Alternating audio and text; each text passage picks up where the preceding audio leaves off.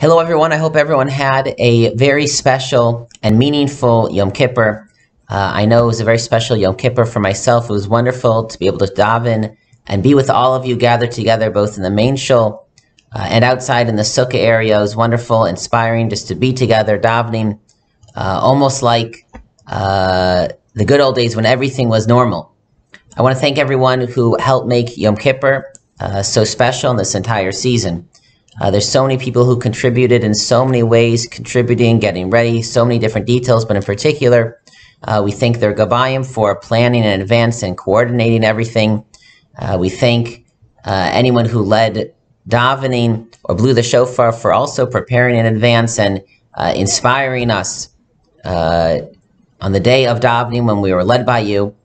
Thank you to Jackie Brenner for overseeing 400 seat reservations. And again, there's so many more people and contributions to list. Thank you to everyone who just came and participated and added to the tefillah.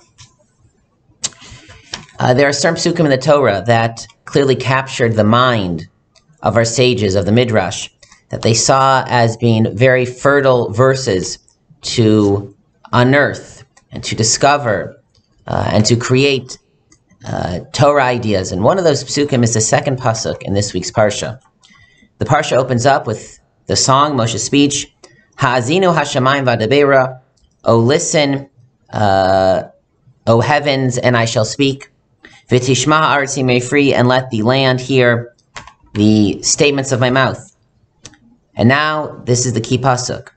Ya'arof kamatar likchi, let my teaching descend like rain. Tizal katal imarti, let it flow, my sayings flow like dew. Kisirim ali desha, like storms on vegetation. V'chir vivim ali esav, and like showers upon the grass. There's an equation between Torah and rain, different kinds of rain, different synonyms for rain or dew or showers, falling upon the ground, falling upon the grass, falling upon different parts of the world that are growing. And the Medrash, the ancient Medrash, the Sifrei, has numerous teachings from different sages who saw in the comparison in the equation between Torah and rain different ideas. And I share with you just a few of the many, but there are many, many more. First of all, on the most basic level, Kamatar, the Torah is like rain. Mama tarchaim, just like rain is life, brings life. La'olam, to the world. Af divrei Torah chaim la'olam, so too the words of the Torah are life for the world. We daven of Rosh Yom Kippur for life, for good life, to live life for you, Hashem. The Torah is what gives us life, gives us purpose. It is the reason for our lives. However, the Medrash continue.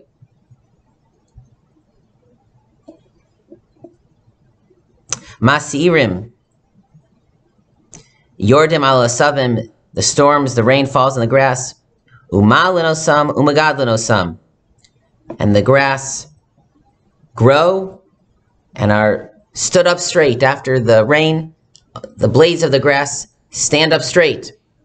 So too, so too the words of the Torah, Ma'alin lomdean, umagadlinosam, studying the Torah and trying to live a Torah life, help us grow and motivate us. They also help us stand up tall, to have a sense of purpose and a sense of pride and a sense of joy. Masi'irim halalu yordim alasavim umenakinosan umeshafshifenosam. The rain does something else, whether it's to trees, to bushes, to grass. The rain comes down and maybe it is even a little bit forceful, but it cleans off the dirt or the worms, the Medrash says, that may be on the branches or on the grass.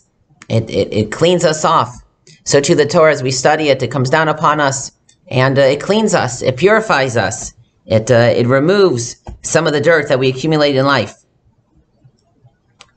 The Medrash continues. What is the nature of rain? That's Yored Ali Lanos, it falls upon trees. V'nosein behem matamim l'kol echad ve'echad, and helps each tree grow with its unique flavor. L'fi mashehem begefen Lefi mashahem bazayis, lefi mashahem b'teina, lefi mashahu. Whether it's on a grapevine or an olive tree or a fig tree, kach divrei Torah, kulam achas, so too the Torah altogether is one. There's one unified Torah, but has different flavors. V'yesh b'ha mikra u'mishnah halachas v'agados.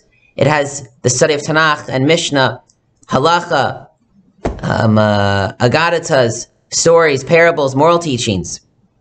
Kisirim alidesha masirim halalu yordim alasavim. Just like the rain falls on the grass, on different vegetation, on flowers, umalano sun and cause them to grow. V'yesh b'hem yirokim, and some turn out green. V'yesh b'hem, and there's some flowers that are beautiful red. V'yesh b'hem shachar, v'yesh b'hem levanim, and some are dark and some are light.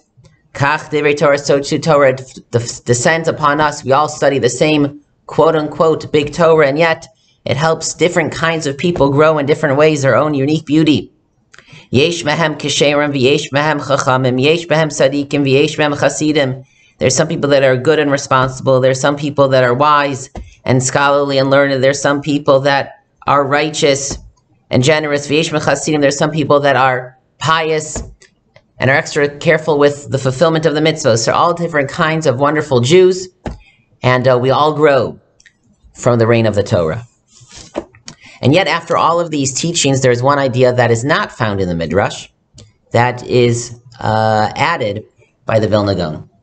The Vilna Gaon points out that in the natural world, it is true that rain is a source of life, and rain makes everything grow and produces ultimately beautiful fruit to eat, beautiful flowers to look at and to enjoy. But it is also true that rain is what causes the weeds to grow.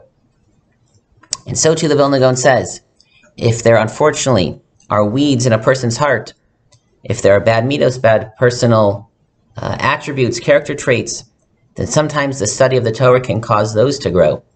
Becoming more learned can be a reason for someone to be more haughty, or give them ways to mock the Torah, or find loopholes, or look down upon others. Just a couple of prakim ago, the Torah itself gave the mashal that the wicked person is compared to Im yesh bachem shoresh pora rosh vila'ana.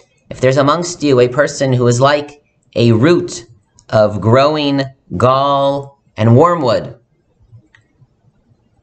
if that is in a person's heart, then the Torah could possibly make that grow as well. And so the Vilna Gaon says, before the Torah can help us grow, we first have to remove the stones from the field and pull out the weeds, so there are only the good seeds left, and then the Torah will make those seeds grow into something beautiful.